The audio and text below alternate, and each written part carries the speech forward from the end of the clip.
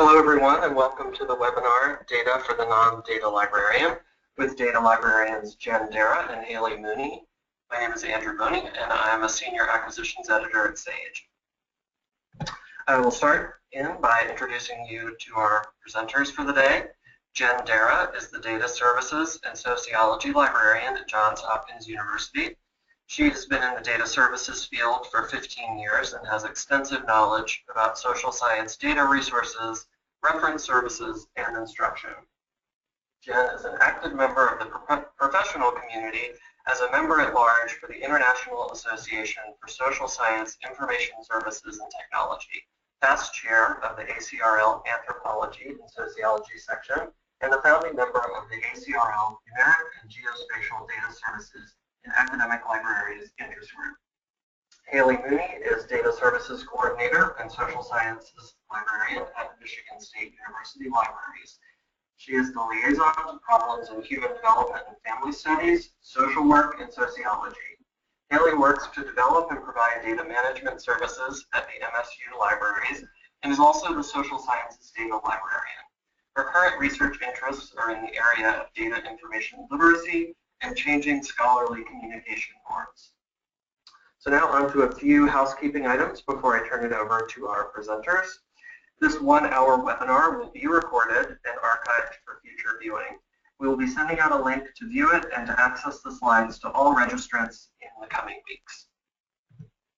If you have any problems with audio or viewing mode during the webinar, please use the Q&A box at the right of your screen, and one of our team members will get back to you as soon as possible.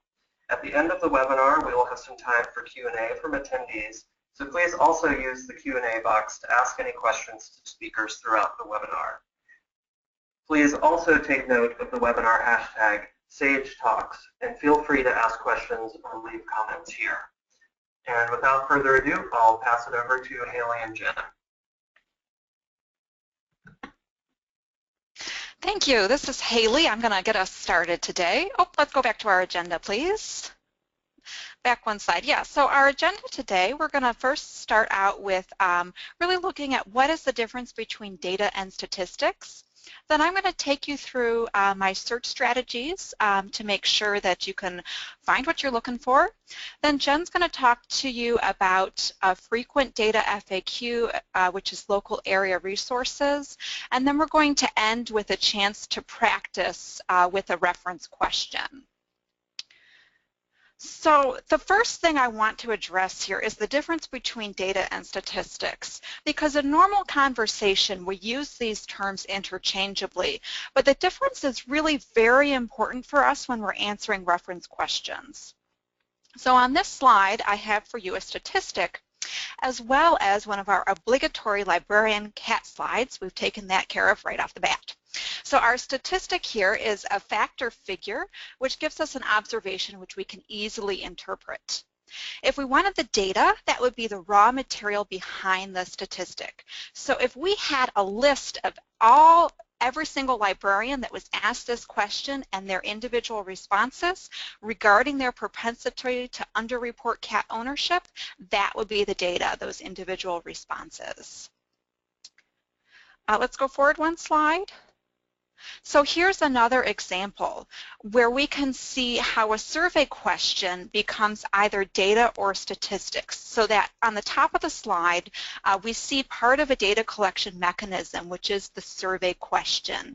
Now underneath it, you can see a spreadsheet of values. So this is the data with every individual response to a survey question. And in fact, this is a snippet of an SPSS file, which is a statistical analysis program. So data are those raw research outputs which require some sort of analysis in order to comprehend. So sometimes you'll hear them referred to as machine-readable data or microdata. On the right-hand side of the slide, we're looking at statistics. So we have a table and a research article that are reporting those facts and figures. Statistics are providing an interpretation or summary of the data. So this is human readable, and we're seeing tables, charts, graphs, or percentages. Now, sometimes we have lots of individual responses that are combined together to provide summaries about something like a geographic area. And so this would be a type of statistics called aggregate data, such as demographic statistics from the census for all of the block groups in a city. And that's also where you'll hear the phrase statistical data sets applied as well. So I would like to turn things over to Jen now. She's shared some examples of reference questions she's actually received to give you the opportunity to try your hand at discriminating between data and statistics. Okay, hello everyone. So based on what Hailey has given you to work with on what the difference is between raw data sources and aggregate statistics sources, I have a couple questions for you from our own examples that Hailey and I have both received in questions over the years.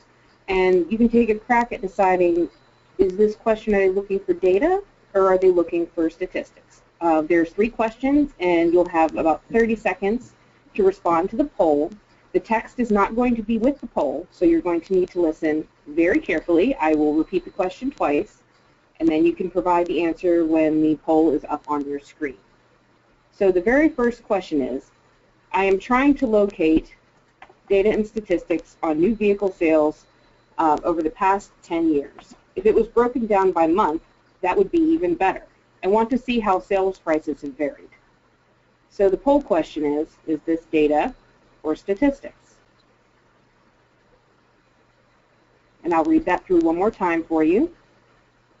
I am trying to locate data on new vehicle sale prices over the past 10 years. If it was broken down by month, that would be even better. I want to see how sales prices have varied over time. Is this data or statistics? A few more seconds.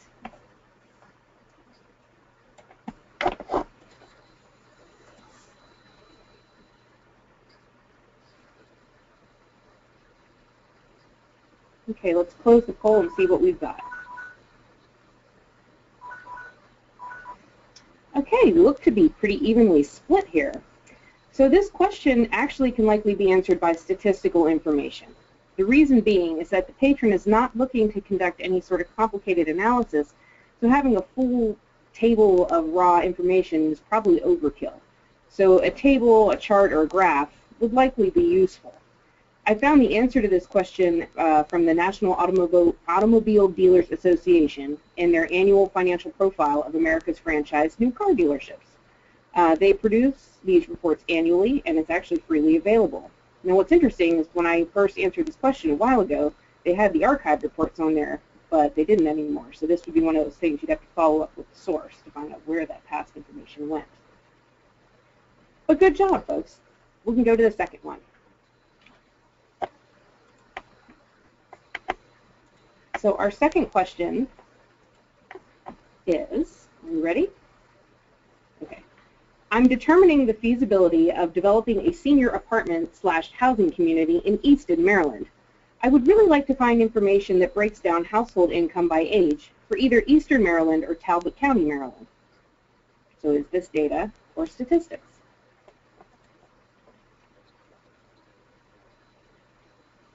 And I'll read it one more time.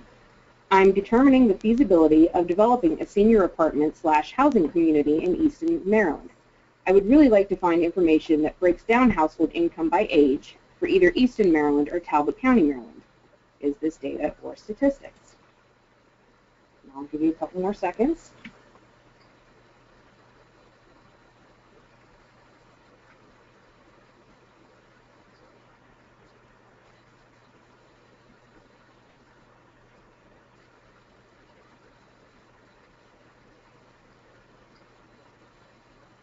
Okay, we can close the poll. Okay, still pretty split, but more this time on statistics. And those who answered statistics are correct.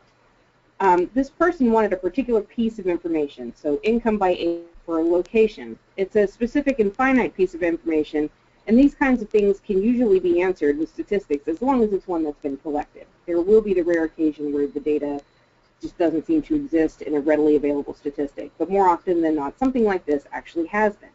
I obtained this information from the American Community Survey, which I'm going to talk more about in detail later. So we can move on to our third and final question.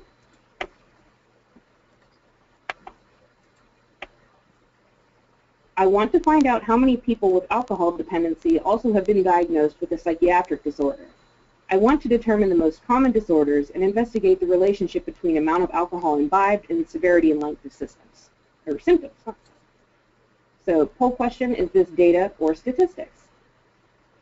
And don't worry, it's a long one, so I'll read it again. I want to find out how many people with alcohol dependency also have been diagnosed with a psychiatric disorder. I want to determine the most common disorders and investigate the relationship between amount of alcohol imbibed and severity and length of symptoms. So is this data or statistics? And we'll give you a few more seconds.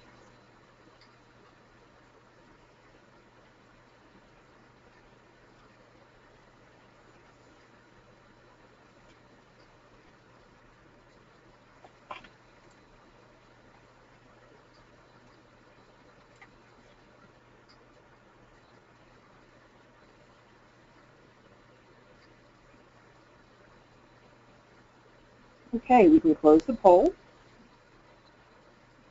All right, so this one seemed a little bit more clear that people thought that you would need to be finding actual data, and that's correct. Since the patron is interested in looking at multiple factors, statistical information is probably not going to be enough. Hailey is going to talk more about the reference interview next. The reference interview, just like it is for literature reference questions, is an important tool in figuring out just what type of data the patron really wants. It can be as simple as asking, do you need the data to run your own analyses? Or are you looking to see if someone else has done analysis of this type and has written on it? And you can look at some charts and graphs. So with that, I'm going to turn it back over to Hailey.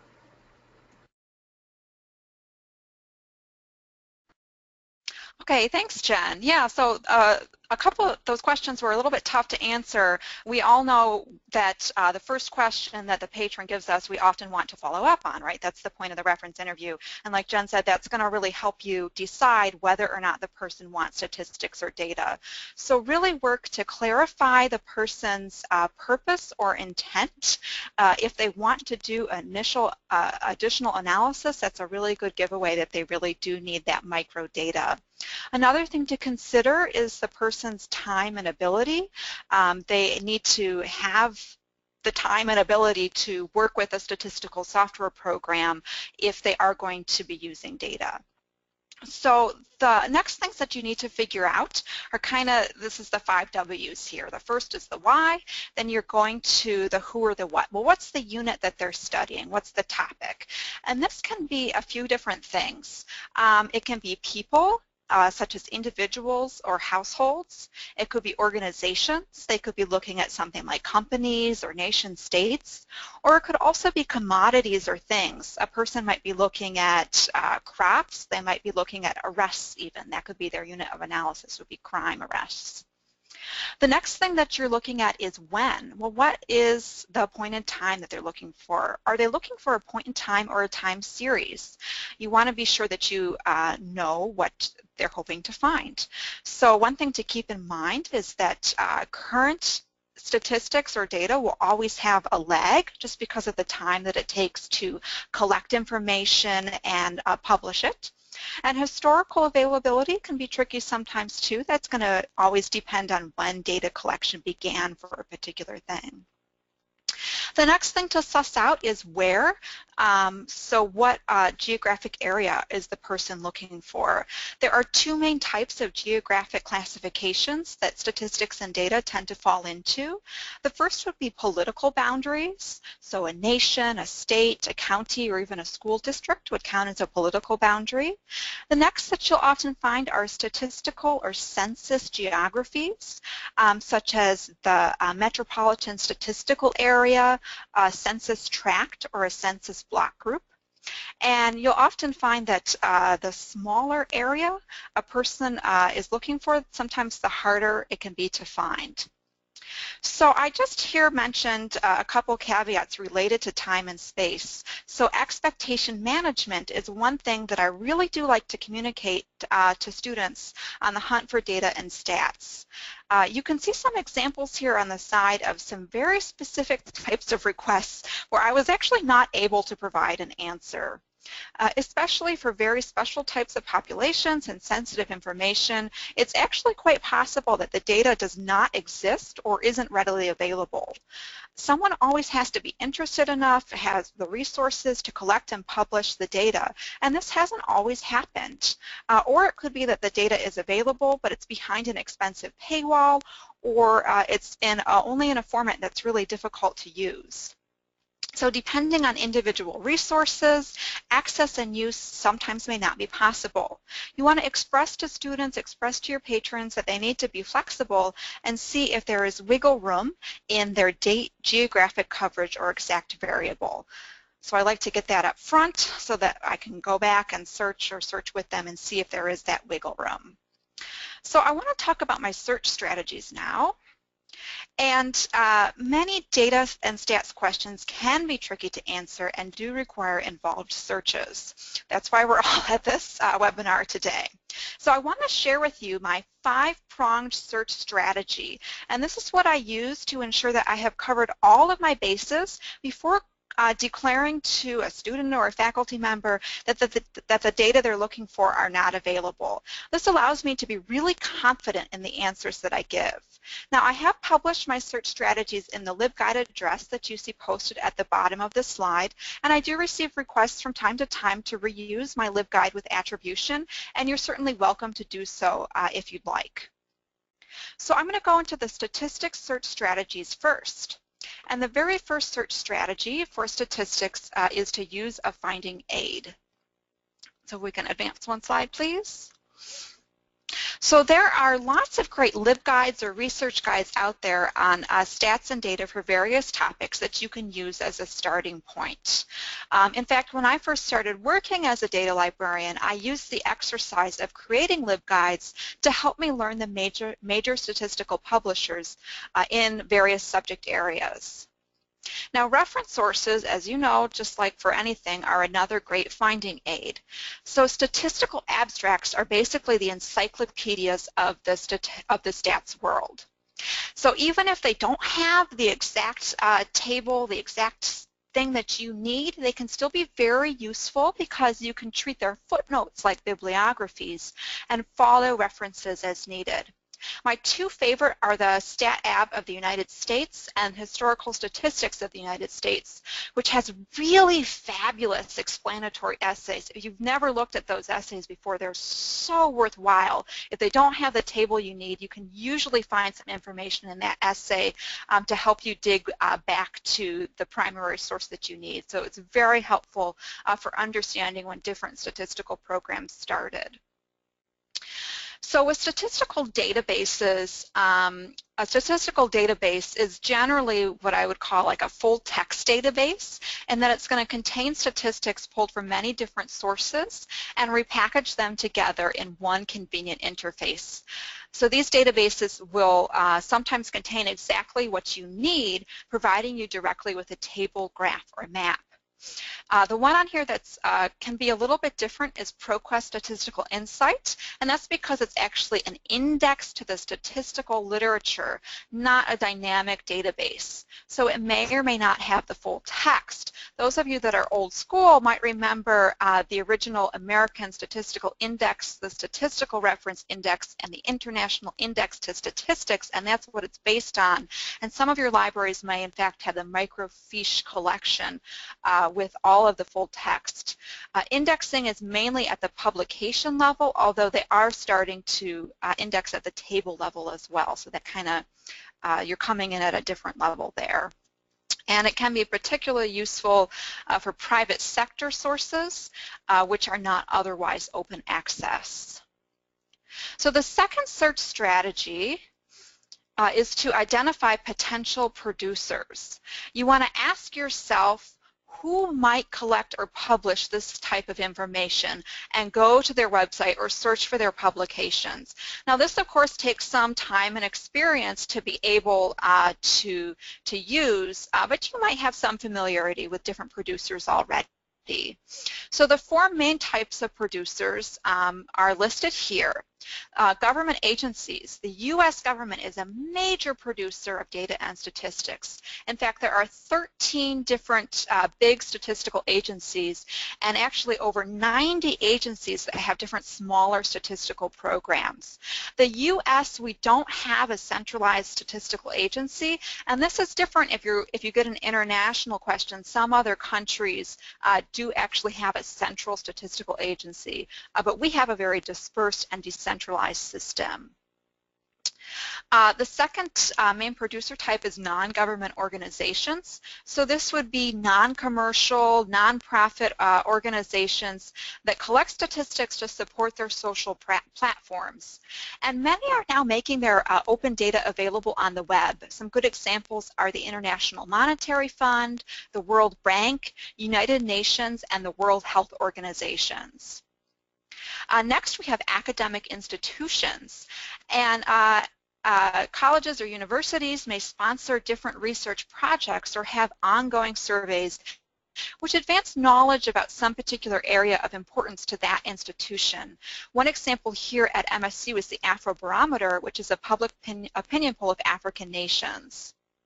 In the private sector, there are lots of commercial firms that will collect and sell data for a profit. Good examples are marketing firms, pollsters, trade organizations, or business information.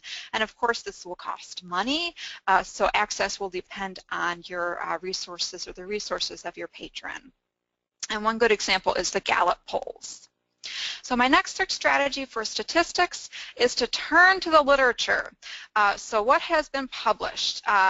If they report a source, do your best to follow up on it. This is really good. This example here of the CQ researcher is great for like an undergraduate student who's researching popular topics. You can steer them towards a news source like the one here from CQ researcher, which usually does guarantee usable references.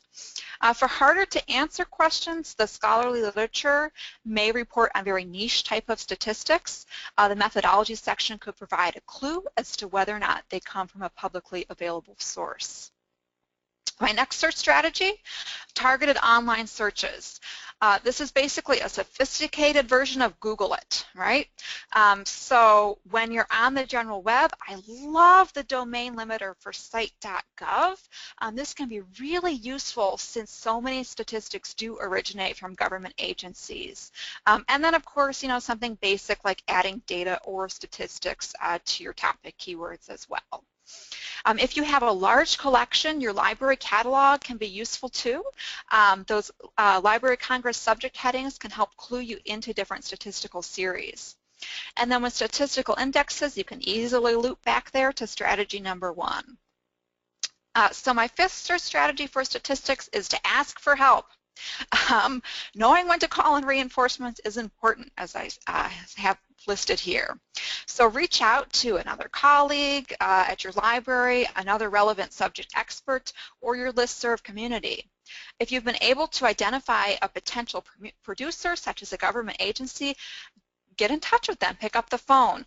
Down here at the bottom, it's kind of hard to read, but there's the contact information for the Waterborne Commerce Statistics Center. These are folks that I picked up the phone and called because I couldn't make heads or tails of what was going on, but I was pretty sure they were the producer, and they were really helpful.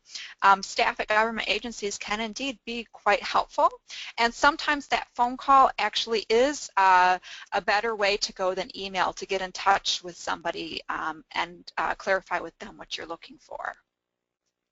So I want to go to data now because the search strategies are similar, but there's a little bit of difference. There's some slight variations here. So for search strategy number 1, it's to search in a data archive. So a data archive or a data repository are the main publication outfits for data. If you're an academic subject librarian, you may want to take some time to become familiar with the major data archives used by researchers in your area. For social sciences, ICPSR, Inter-University Consortium for Political and Social Research, is the major data archive. They've got lots of survey data and are a great place to find and access relevant data sets for researchers. r3data.org, that stands for Registry of Research Data Repositories. It was formerly known as DataBib, but now it's r3data.org. And it can be used to identify data repositories across all subject areas. The final one I'll mention for helping to identify data archives is the Data Citation Index. This is a new component of Web of Science, and it is indeed an index to repositories and data sets. So it's not a data archive itself, but it does allow you to search across the contents of many different ones. Search strategy number 2 for data is the same as for statistics, which is to identify and investigate the websites and publications of potential producers. Some agencies will indeed publish not just the statistics, but the data underlying them as well. Search strategy number 3, I'm going to go on to now. It's to, again, look at the regular literature. Now, in the case of data, this is usually the research literature rather than the popular literature. So searching in a subject index for an article that is on topic and paying particular attention to the methodology section is what you want to do. You want to see if you can identify where the data comes from and ideally find a citation for that data based on secondary analysis of a publicly available data set. Now, this is indeed ideal because data are in fact not always properly cited. Most of the time they aren't. Even when it's a publicly available data set. But if the data has the proper name, such as survey of such and such, in the methodology section, that's a good clue that it might be open data and you can search on the name of that study. Otherwise, the data behind most small research studies are not published and made openly available. Some data archives, such as ICPSR, track usage of their data within the literature, so you can actually search right within their bibliography for a topical article and then use that to track back to the data. Now that Web of Science has integration with Data Citation Index, they've got links to between articles and data sets. Books on research methods can be really great too to profile major public data sets used within a field of study. A couple examples are provided here, one for psychologists and one on archival research methods as the unobtrusive measures. So if you search for the keyword phrase secondary analysis, you can use that to find a similar title in your subject area. And search strategy number 4 is that statistics lead to data. So if you can ID a statistical table that contains a key variable you're looking for, you may then be able to use the source notes to track down to the underlying data. So in this example here on smoking behavior, you can see in the footnote that it's directing you to the National Health Interview Survey, which you can then investigate for suitability and for public access options. Search strategy number 5, again, asking for help. This is the final search strategy for data, just like statistics. Get in touch with other subject experts if you need to. If you're lucky enough to be at an institution with a data librarian, or if you're a new data librarian yourself, you may know or be someone with a membership in IASSIST organization, which is the International Association for Social Science Information Service and Technology. And this organization has a wonderful listserv with an amazing bunch of experienced and helpful data librarians. And just like for statistics, contacting potential providers is also highly recommended. So that's it. Those are my search strategies. If you follow all of these strategies, you can be really confident in the answer that you give to your patron. So what I'd like to do now is turn things back over to Jen, who's going to give us a primer on a common data and stats FAQ. Okay, everybody. So let's talk a little bit about local resources. Social science faculty sometimes want students to find statistics and data about the city, county, or state in which the college or university that they attend is located. This could include looking at the crime rate, healthy food options, transportation options, education, poverty, health issues, and relationships between some of those things. So where would you direct a student to find this kind of information? The first would be the American Community Survey, or ACS, as it is commonly referred to, and I'll talk a little bit more about that in detail shortly.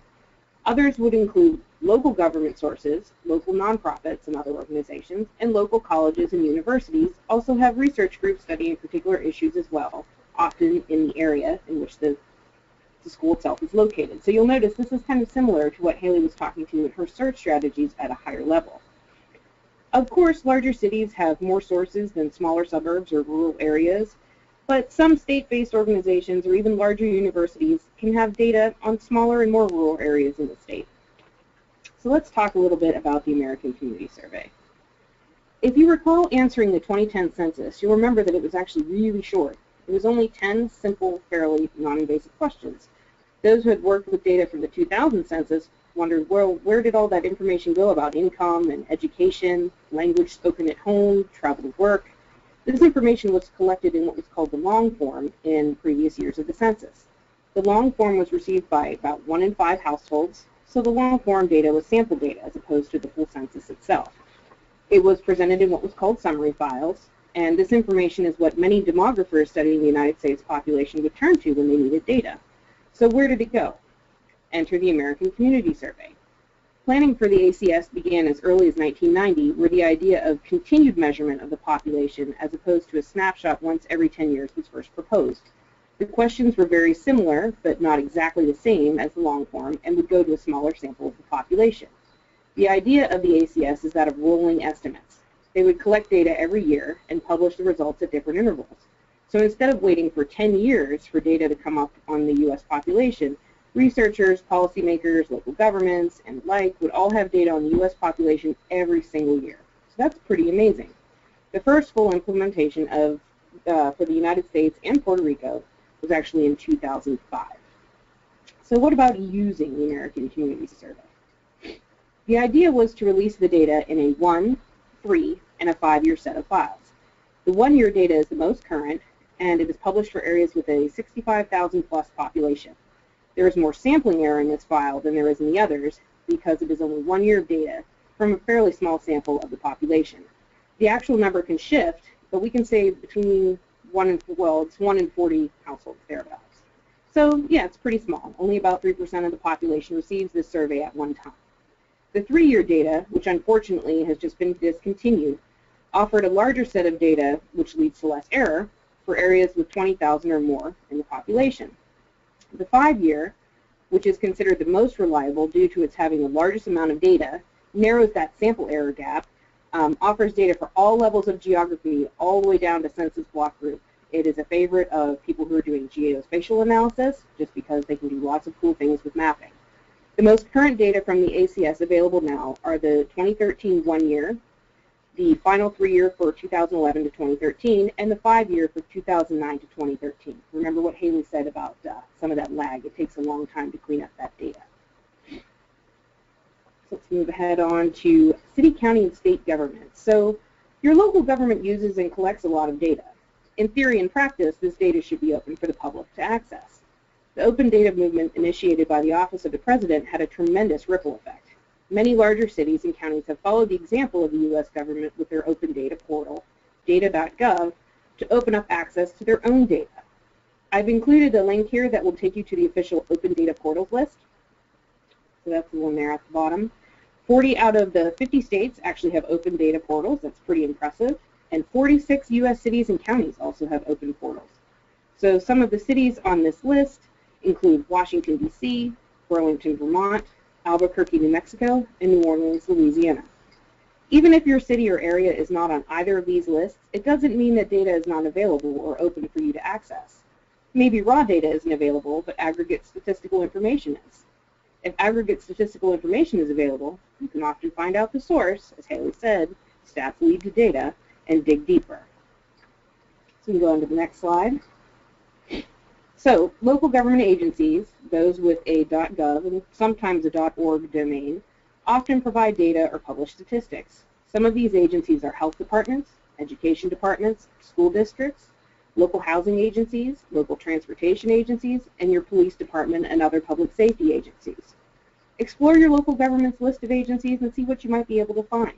Look for pages on those sites that either say data, statistics, research, projects, or reports.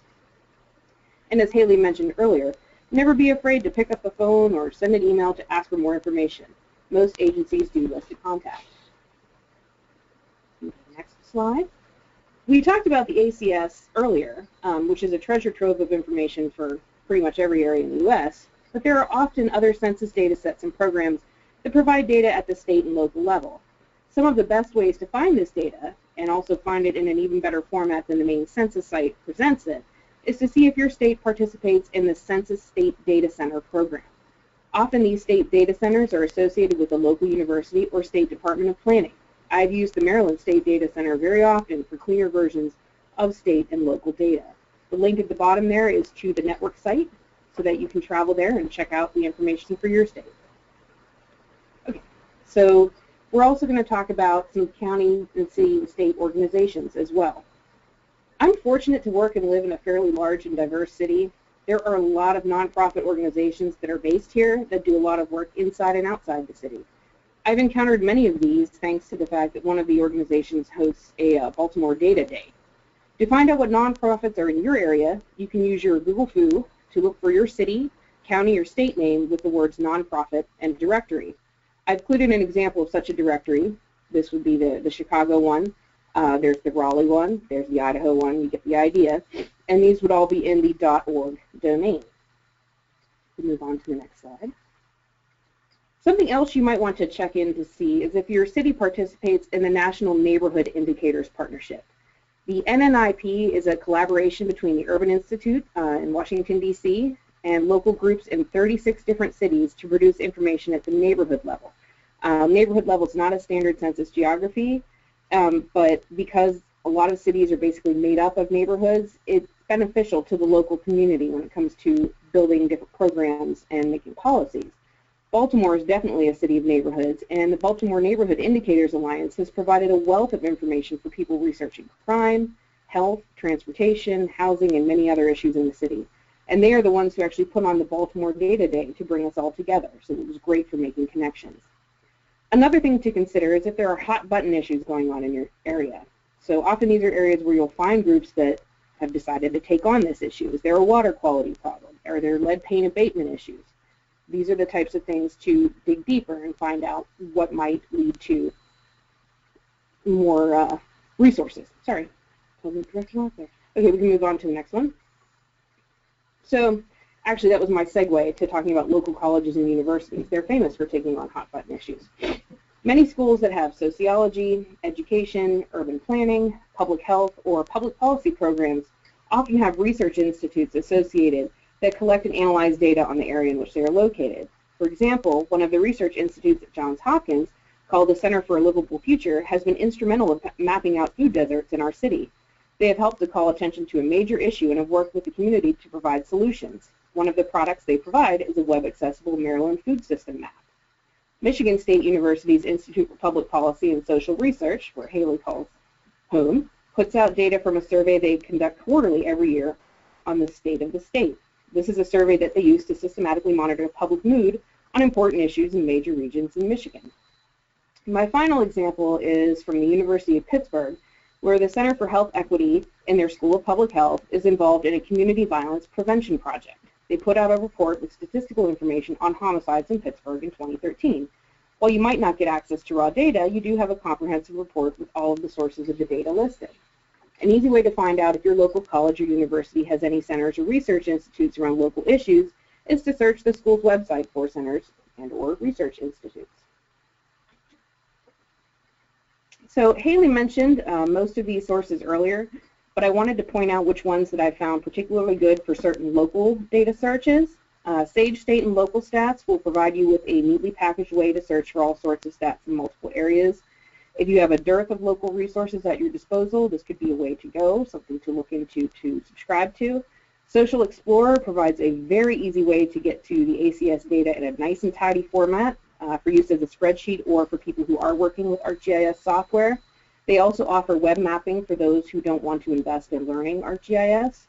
Speaking of mapping, there's also SimplyMap, which does provide local demographic info like the other two, but where it has been extremely helpful for me is for people when they're doing business-related research. Consumer spending patterns is a very popular reason that people turn to this particular resource. ProQuest Statistical Insight was one of the first major compendia stats Hailey mentioned, and the splintered off Data Planet statistical datasets continues to provide dynamic access to state and local information. Policy Map provides good information on local housing related issues as well. So while you might not be able to pull raw data from all of these and do analyses, and some of them you can, it just depends on, I guess, what you know how to pull. I tend to go to these mainly for stats because they're very easy for the novice user to get into. So we can go to the last one here. Two dataset resources are ICPSR, which Hailey mentioned earlier, and you can potentially find data on your area, at least at the state level. They do have a geographic-based search if you want to do that. For public opinion polls on or about your area, the Roper Center for Public Opinion Research is a great source.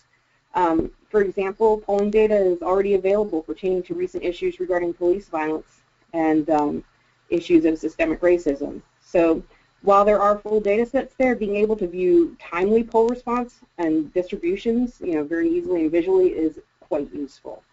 So with that, I'm going to turn it back over to Hailey, and she'll do a little wrap-up for us. All right, thanks, Jen. So what I'd like to do now is give us a chance to go through a reference question and use some of the skills we just learned. So the reference question that we're going to go through is listed right here. This is a real question that I received, and the question is, I would like to create a chart showing the following ethnic groups in relation to the total population of Michigan: Arab, Chinese, and Nepali. So you can see the two questions that we're going to ask here, and the first poll question is, who do we think would be a likely producer of this? This would actually be aggregate statistics. And so let's bring off the poll here. Who is a likely producer of the question?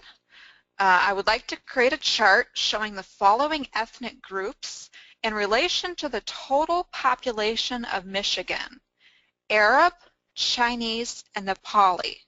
So ethnic groups in Michigan. Who would be our likely producer? National Neighborhood Indicators Program, the Census Bureau, a department within the Michigan government, the Michigan Department of Technology, Management, and Budget, where they actually have their sort of census connection programs now, although you wouldn't know it from the name. And Michigan State of the State Survey, which Jen mentioned earlier. Okay, let's see what we've got for answers.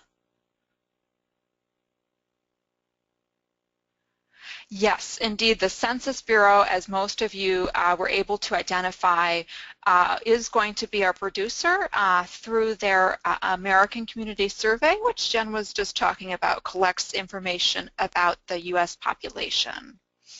And let's go to the next question now, which is which databases are likely to have this information, if we can bring up that poll.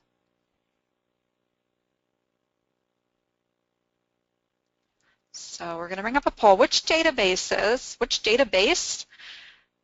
or databases are likely to have this information? So where might I go if I want information on ethnic groups in Michigan from the Census Bureau? Would I go to American Fact Finder on census.gov? Would I go to Social Explorer? Would I go to Data Planet? Or all of the above? So, who's going to have, which database is going to have information about ethnic groups in Michigan? Let's go ahead and close the poll. Yeah, the correct answer is, in fact, all of the above. American Fact Finder from the census is, where the primary producer is going to publish it. But we were talking about how these other databases are available, which are going to repackage the statistics from the Census Bureau.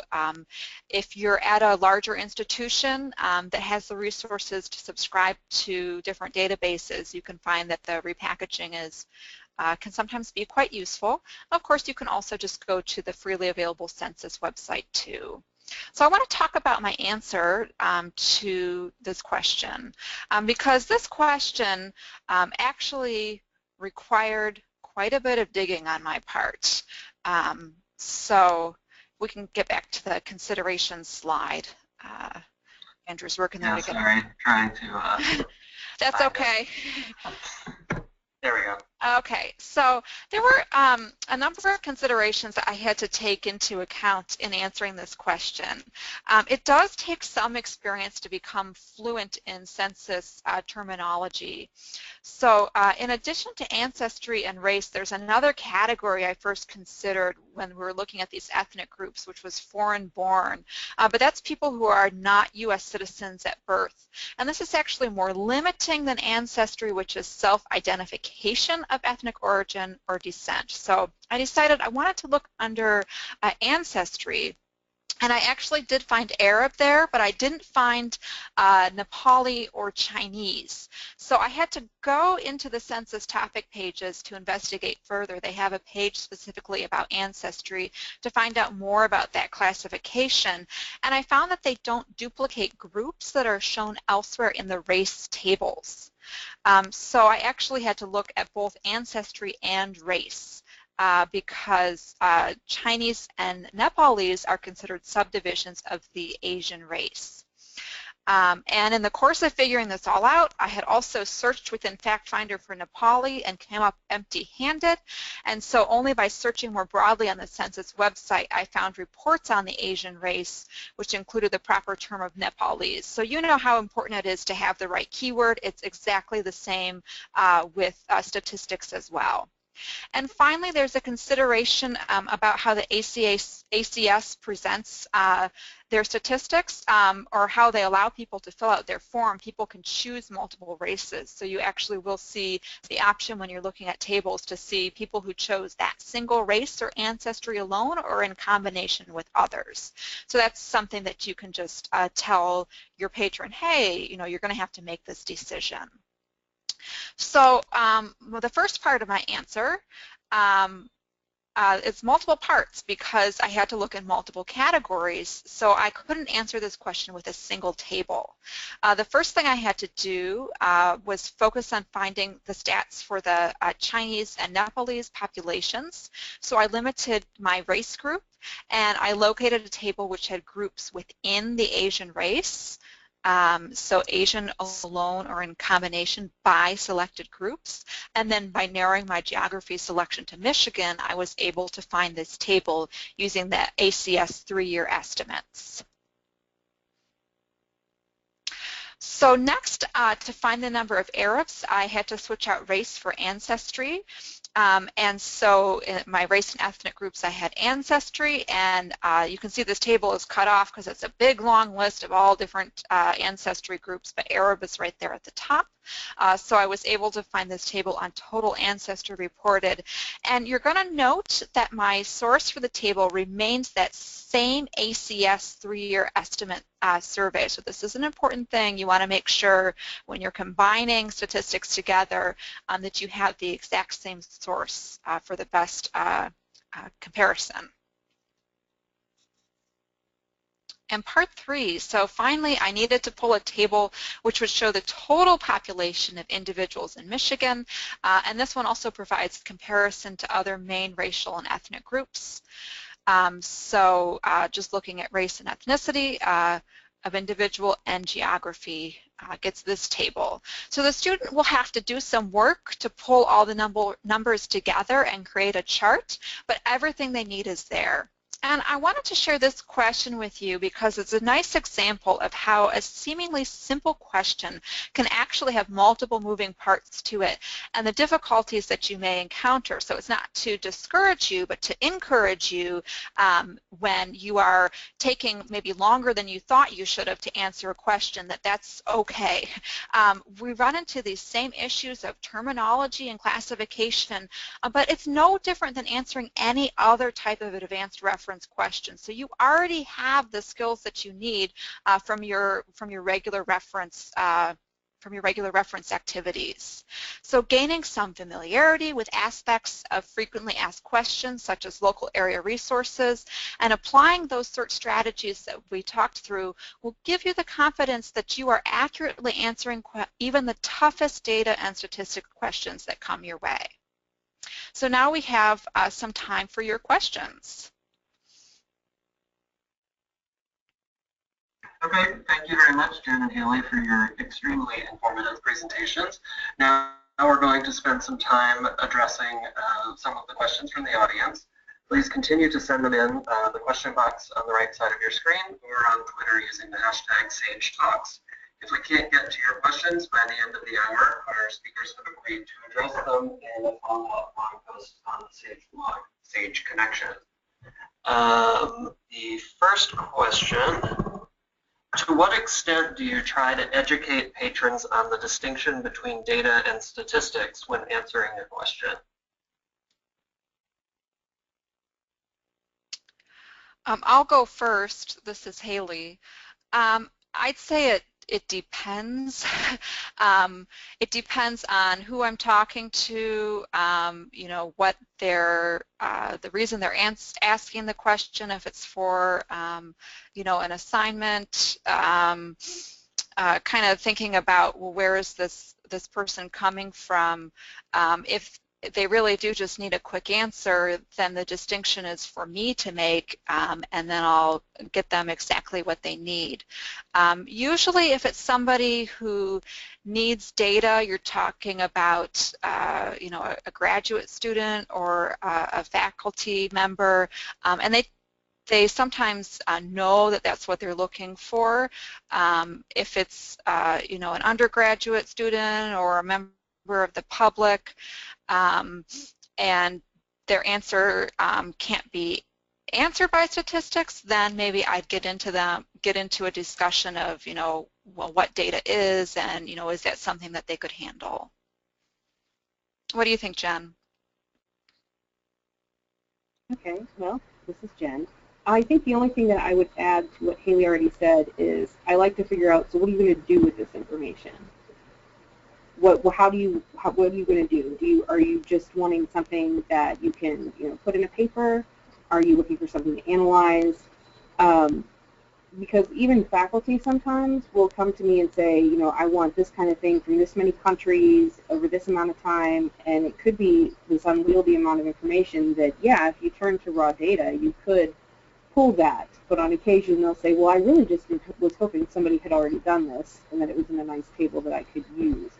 So often I'll try to get that leading question of, so what do you want to do with this? You know, what do you hope to use it for? That kind of, and then when they talk to me about it, that's when I can say, okay, yes, you're looking for statistics on this then, so you don't really want to dig into the data.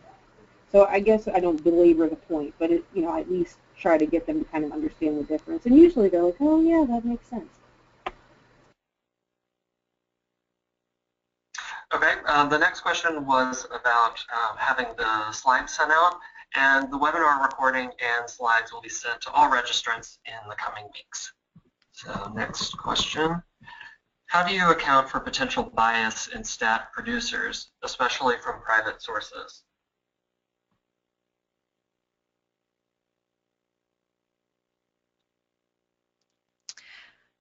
Okay, I'll go first this time. Okay, go ahead, Jen.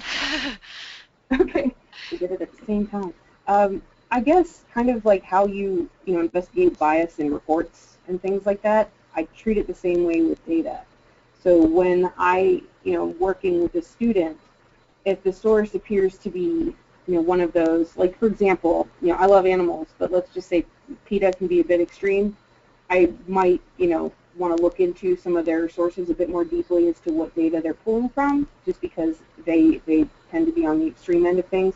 And you have to watch with the commercial sources. If they don't have their methods available, that clearly outline how they collected the data, I would consider that dubious regardless of whoever it came from. So trying to look for, especially educating students, watching for bias, making sure that the data that you're accessing is not from someone with a particular political bent or, or a particular cause that they're pushing really hard for. You want to try to find something as non-biased as possible. That's basically how I approach it. But, for those sources that are required, that need to come from businesses, I want to see the methods. I want to know how the data was collected. That stuff should be pretty transparent. So, Hailey, what do you have to say about that?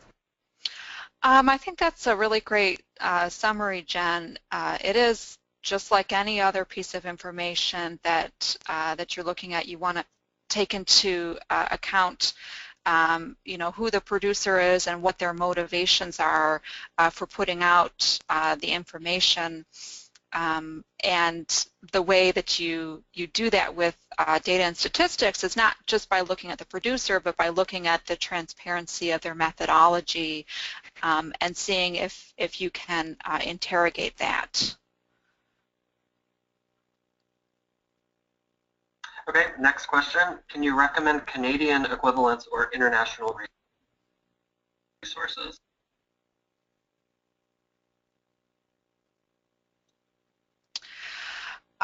Canada has, I believe they have a Statistics Canada, and I know there's a whole group of data librarians in Canada under the banner of the Data Liberation Initiative that are going to know far more than I do. For international, a lot of NGOs like United Nations will compile from statistical agencies around the world. So those sources that are compiling together are very useful, and then you can go out to the individual countries as needed. What do you think, Jen? Sure. Actually, when we were talking about city, county, and state government, that one particular slide that I had, there's actually 45 international countries that have open data portals and 163 international regions. So for Canada, they have open.canada.ca, and that is their open data portal. So just, I know that our government site actually tries to link to all of these, so you can potentially use that link that I had in my slide to get to some of those. But yeah, specifically for Canada, open.canada.ca would be a great place to start. Okay, I think we have time for one quick question. I'm interested in the line between teaching these skills to patrons and doing the finding and interpreting for patrons, especially in academic libraries. Any comments?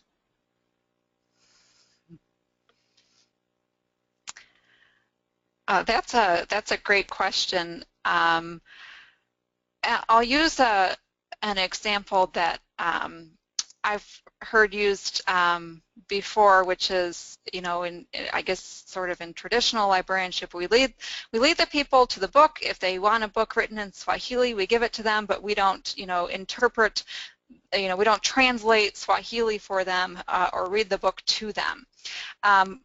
But some academic libraries are, sort of looking at changing the offerings that they provide, or there might be another institution on larger campuses, another center on larger campuses that have a stake in interpreting or helping with interpretation or analysis of data.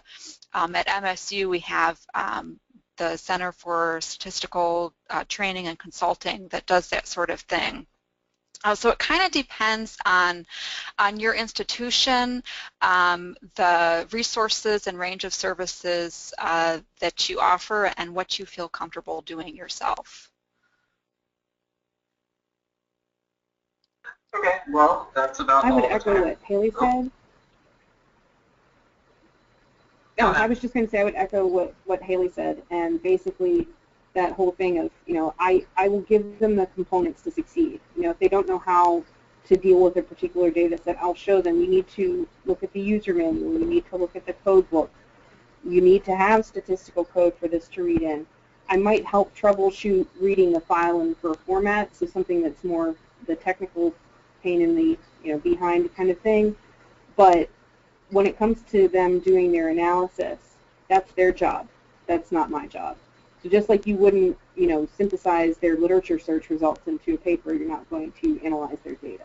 So I guess that's how I look at it as well. Okay, well, that's all the time we have. Thank you, everybody, for joining us, and a special thank you to Jen and Hailey. In the coming weeks, please be on the lookout for an email that includes a link to view the entire webinar and slides, as well as answers to some of the questions we didn't have time to get to today. Please stay connected with us on our blog, Sage Connection, for information about upcoming webinars. Have a good day.